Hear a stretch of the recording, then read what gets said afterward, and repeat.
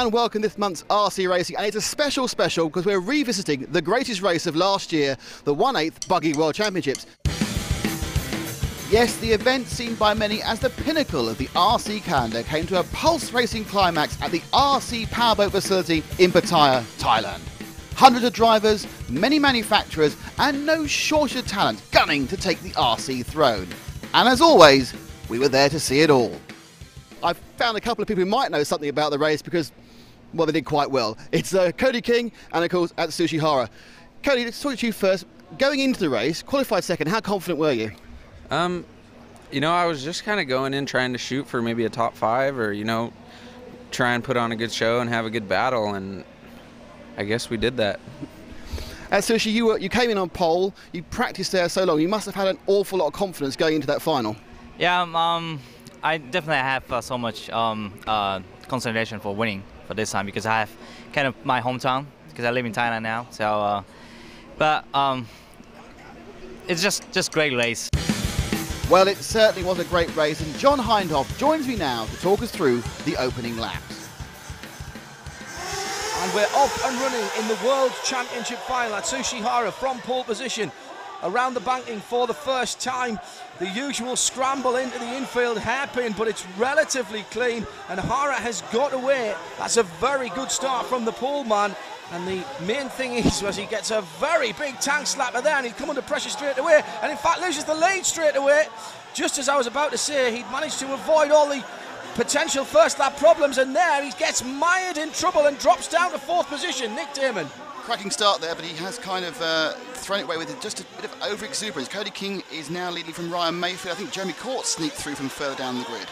Yeah, and that all started off with a little bit too much power going over the infield whoops. Big tank slapper, lost momentum going over the big jumps, and from there on, Atsushi Hara, our poleman, was going backwards. Cody King is settled well. He's got Ryan Mayfield. Mayfield wasn't able to go full speed in the semis because he had a front suspension problem. That's now fixed. But the favourite is still the guy in 3rd, Yared Tiba, the man who set all the pace, all for the weekend, apart from the semi-final team, which was just slower, but he still won it. So perhaps he was holding himself back, John. Battle for the lead then, Cody King. There he goes, Ryan Mayfield, the 2 Americans setting the pace with the young Yared Tiba.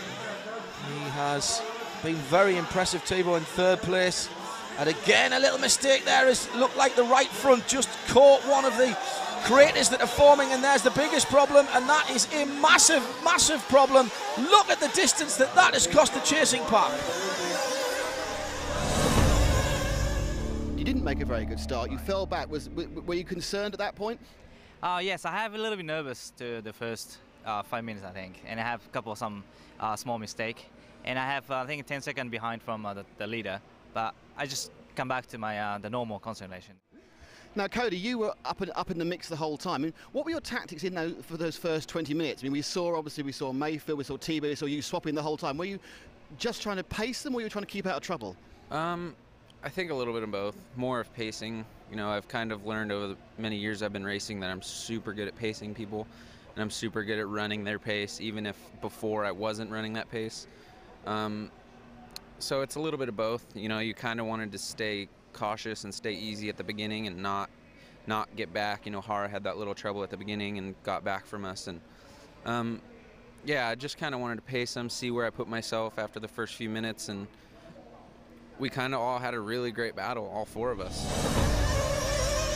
That's the top 3, what, by a second? If that, maybe 15, 20, very short RC buggy lengths. And there's the challenge again for the lead. These big jumps on the far side of the circuit from us are actually a pretty good overtaking manoeuvre. The technical whoops, if you like, in the middle, and these hairpins, and you'll notice that these infield hairpins have very odd cambers on them, and you've got to be very patient in trying to get the power down. Yes, it's 4-wheel drive, but get the power on a little bit too early, and you're just going to wash the front of the buggy out, and you will lose time. Well, we just seen 3 of the best drivers do, I would say, a lap at exactly the same time. Yeah. It is quite remarkable. And oh, the lead is gone!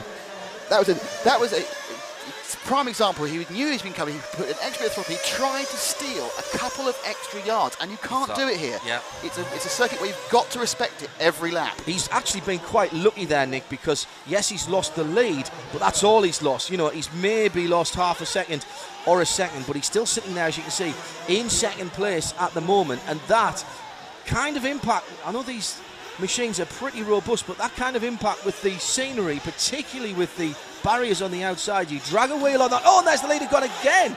Well, there you go. You see, in the space of a lap and a half, he's got the lead back, but he was lucky not to do damage.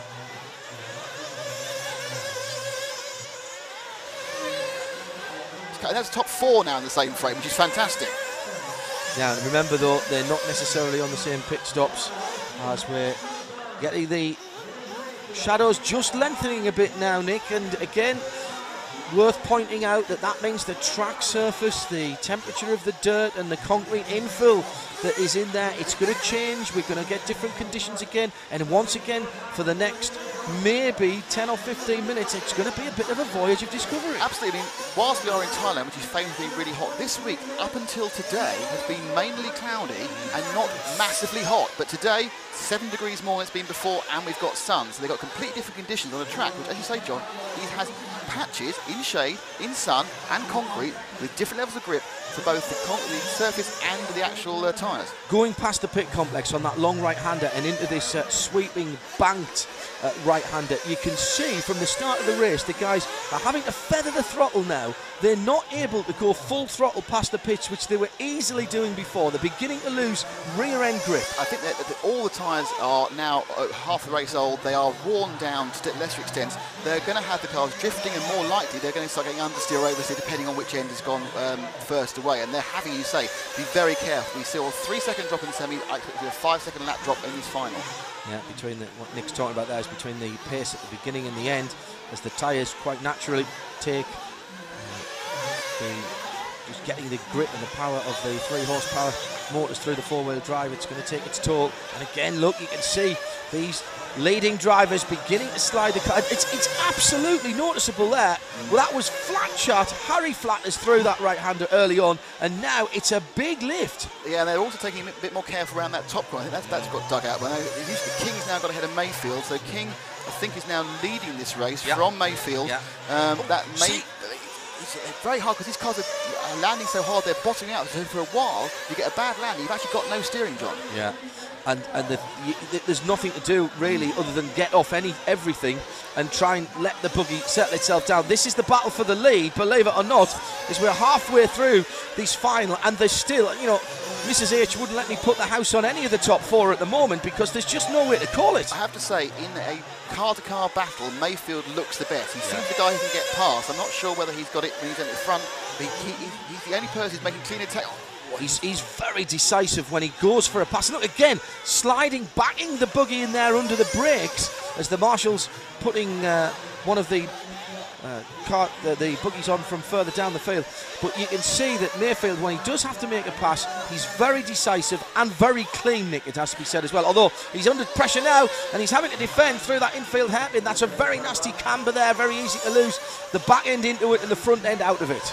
King is pushing him really hard. King seems to be happier following than leading, John. He's got that ability, you know, where you get yourself sucked up by the person who's coming in front of you and gain quickly. He's pushing hard now. He wants the lead, even with half the race to go. Yeah, and you saw there, just got on the power a little bit early. The front end of his Kyosho just washing out a little bit. Had to put extra lock on, and again, that's going to put strain on the tyres. And that is, I know that sounds ridiculous that we talked about this in an RC race, but this is an hour long, and like any form of racing equipment, these machines. Oh, as the leader goes over. That was pushing, not unlucky. I think he's and again. Come on, concentrate. Rhythm, and there's Hara straight back up again. The guys in 3rd and 4th are just outshot. They are. It's not a 2-horse race; it's a 4-horse race, and you make one mistake and you can drop 3 places. This is a phenomenal contest, and as I was saying about the tyres, you know, these are racing machines. They're built to do what they need to do, and no more. There's very little in that. So the tyres, you know, you don't want a tyre that's going to hamper you. You want it to give its best performance for as long as it can. But then, if it basically falls apart as you cross the checkered flag in the old Colin Chapman style, then that's fine. If it does 5 more laps, Colin Chapman would have told you it was over-engineered. So this is the battle now for 2nd position, Nick. Yeah, in Hara, again, he getting close, but I think Hara's playing a more tactical role. He's not looking to fight. He's happy to live in a bit of space. And there he goes over. Hara's over there. Possibly, maybe he's still suffering from that stop-go he got oddly. He wants to be careful he doesn't touch anyone, but there we go around again. And look, Cody King made a slight mistake, and now we've got 1st and 2nd back with each other. And that's Tebow who's now got behind King. So you see, you miss a couple of seconds and someone comes straight through, and Tebow's rolled. Kyosho again, who've got an unbelievable record in... and Mayfield's flamed. The leader has gone out. Oh my goodness me, and in a race that is so tight, this could be curtains for Ryan Mayfield on the AE with a ringing engine. Look at how much time is just going down the plug hole at the moment. He gets and he's still not there. Oh, this is disastrous. That was a slow restart, and he's lost that. I'm afraid Ryan, who I think has been the most impressive driver in the final so far, that John, that's it. Unless the other three also flame as well, which I can't see happening, he's out. But so it's King now from Tebow with Hara in third, but it's now a 3-horse race. After about 25 minutes, we lost Ryan and with a cut, and then I think about 15 minutes later we lost Jared also with a cut. Are you aware that's happened as soon as it's happened, and how does that affect the way you approach the rest of the race? I didn't know it happened until I heard Scotty announce it over the PA, but I didn't want to get too excited. You never want to get yourself too amped up about out there thinking, you know, oh, I'm gonna win, and so I kind of just went about it. You know, I knew Hara wasn't going to give up, obviously. Of course he didn't give up. And don't you go anywhere either. We'll explore the rest of the final after this break.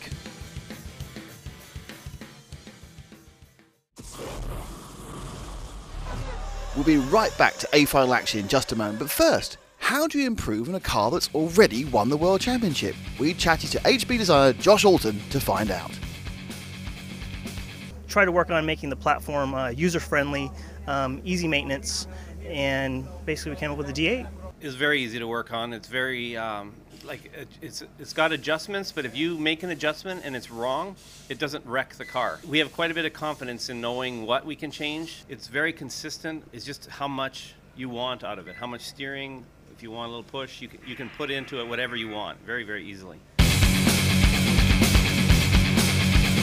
US has the supercross style traction with the big jumps and corners, and you know it's a jump corner setup, and you have to, you know, a lot of timing is involved. The racing drivetrains actually take more of a beating. You know, you listen to these guys, they really don't let off when they land off of jumps. You know, going through bumps or through a whoop section, they're on the throttle. They're not really off the throttle. The D8's really, really tough. Like other cars are braking where ours isn't. I think our plastic is really, really good. If I can't break it, it's usually pretty good, bottom line. Basically, the Hara edition is all of our little hop-ups throughout the last 2 years. We took those, we pretty much put it all in the kit. That's pretty much what all the racers wanted. Definitely more grip, more stable, more steering, easier to jumps.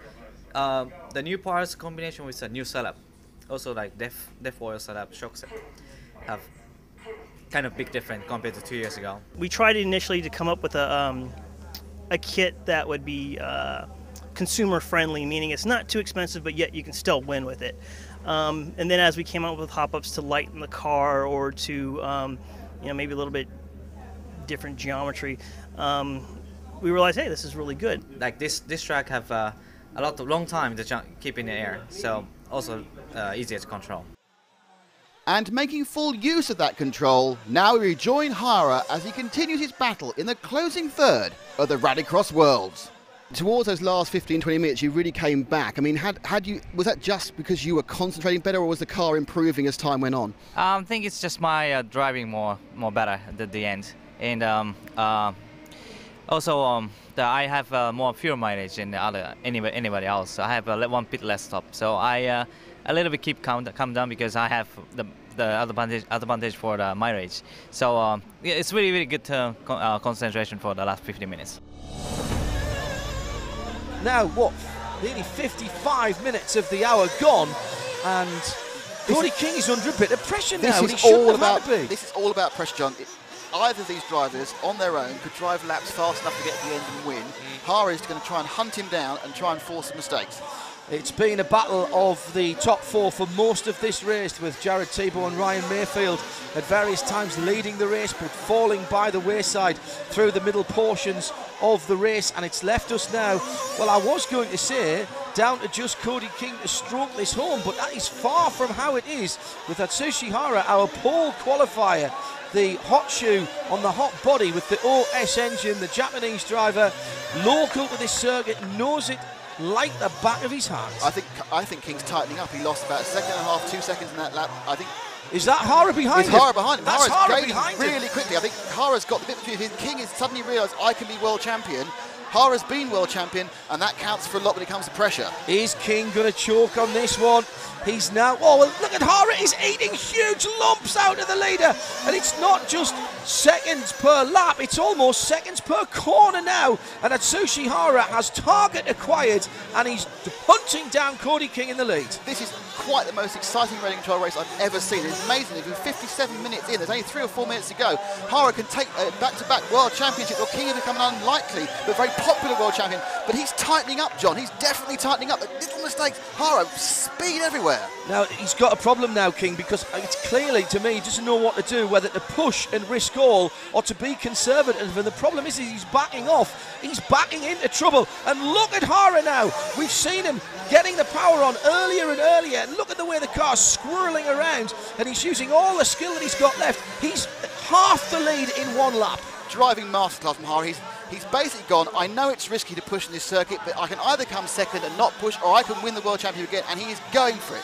King, what can he do? Is he going to go consistent? He's tightening up. You can see though, Nick, he's taking the corners like 50-pence pieces, not in nice, long, smooth swoops now. He's putting a lot of steering input in, little movements all the time. That's going to be hurting those front tyres. It's going to be hurting the amount of grip. He's made a mistake.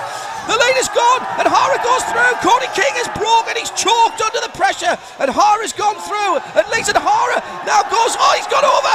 Hara's gone over, and he's given the lead back to King. But now, can King keep his head together? What a moment that was. Atsushi Hara took the lead, and he's still there, Nick. This is not over. We've got two or three laps to go, and Hara, amazing. Let's look at this again through, John. Yeah, the leader just clips the inside of the infield hairpin. Hara goes through. That's a clean move. You can see him there straight away on the power. The front wheel scrabbling for grip. Now, what happened on these infield whoops? Oh, he singled it. He singled it when he should have been doubling it, and that put the Buggy out of sequence. And then in trying to block the inside, I think he just hooked up a little bit too early. Now this is back to live, and this is first and second for the World Championship, and King has got Hara right with him in his wheel tracks. There's nothing between them as they go on to complete another lap around past the very big and appreciative crowd here. Now, with about 4 minutes to go, you finally caught up with Cody. You're in the lead, we think, for about 25 metres. I mean, what were you thinking as you went past him? Yes, actually I have maybe too much exciting, and then I have no idea how long how many minutes I have for the finished. So I just every lap I just keep constantly just follow Cody, or pass if I have a chance try to pass him. Even like last lap, I don't know it's his last lap or not. So I think it's just too much. I think I have too much exciting. Actually, interesting. When we were commenting the race, we didn't know it was last lap either, and it was. But I mean, he was hunting you down. Were you tightening up as he was chasing you down? Did you feel? Not really. You know, he's one of the best overall drivers in the world, I would think, and I just went out there, kind of just kept my head in the game, didn't want to, you know, get myself too excited. But how did you feel when he went past you on that corner and suddenly he was in the lead? We thought, right, are we happy to be chasing at that point? Yes and no. I kind of wanted to keep the lead, but at the same time, you know, he did all that work to get back up there, and I made the mistake, and he got past me, and I just, like he was saying, you don't want to get too excited, and I didn't get myself too excited, and he had that little bobble over that little double, and it's just the way things played out. All the drivers have stayed on who've been driving this week, and there's a fantastic atmosphere here in Hara. Hits the same point on the track that cost Cody King the lead just a couple of laps ago. Has Cody King now got enough? There's traffic ahead of them as well. There's traffic ahead of them in the check. Oh my goodness me! Hara's binned it. I think that's it. I think. Again, any chance has gone now. Cody King. Lap and a half to go. I can't believe this, John. That's unbelievable. Cody King must have it now. Hara has played the big stakes game. He's put it all in. He's gone all in, and I'm afraid he's managed to throw it all away. And Cody King comes round on what now is a demonstration last lap of the World Finals here in Pattaya in Thailand. What a culmination to a phenomenal week of racing. And Cody King, second best qualifier, will be, I've got to say it, Nick, he'll be a popular victor, but he would have been a big outside bet at the start of this week. An unlikely, somewhat unlikely world champion. I think it's gone over. The leader's gone over, but he's very lucky there. He recovers in time to come through. Well, what a couple of years it's been for this young man. He's been pretty impressive on the North American national scene and worked his way through. It wasn't exactly Cody who when he came in, and there's another mistake, but I think he's got enough to hold on to it now. I'm looking back, and Hara has eased off. As I say, it wasn't exactly Cody who, but there was a lot of people who didn't know this very much about this young man as he comes through for victory, and we have a new world champion in the offing. Cody King from the USA on the Kyosho Orion. Just tagged the extra lap there, John. He probably didn't want to do that. I think both him and Hara made the Well, I thought that was over. The time's up. They've just clipped through without. Oh my goodness! He's got one lap to go. He's going to clean this. He lost a bit in that penultimate lap. Now there's that Hara behind him. That's Hara behind him. There's still a chance if he makes it clean. He's fine. He made 2 mistakes last lap. Well, this is drama right to the very end. The time expired, and I was giving him the race there, but he went across the line before the hour clicked over. And that's just extra power, extra pressure. And look at Hara. Hara is giving it everything, but there's not enough time in the checkered flag. And now we can say Cody King is world champion. Hats off to the young American. The victor, the spoils. What a marvellous performance there. Ah, well, that's the face of a gallant runner-up, a superb performance from Hara, but just too short. I'm really proud with my second place because it's most of at the past the world champions. After get the world champion, the next place, next worlds is not really good. So I still have, I have a competitive with all the top guys. So I'm really happy with. I'm sure I want to win, but I have a really good the second place. So I'm still happy with this. Last time we talked to you, Cody, was just after you won. It hadn't really sunk in. I've got 2 questions for you. 1, what's it like being a world champion? And 2, did you get a new phone? It's great, I mean, I think I've earned a lot of respect from some people, and it's awesome. I just really stoked with me and my dad. He's done so much for me in my racing career and helped me so much, and I honestly don't think I could have done it without him. And Adrian Burr team from Team Orion and everybody from Team Kyosho and AK and Byron's and everybody just helping me so much, and it's awesome. I'm super stoked to get a world championship for all those guys. And the phone? Yeah, I did. I was actually fortunate enough to get one for free from AT&T, so that was good. You see, there's perks to be world champion even in radio control car racing. Guys, thank you very much for talking to us. I hope you've enjoyed this recap of the best race of last year, and look forward to many great races coming up in the new series of RC Racing, which starts next month here at the Neo 11.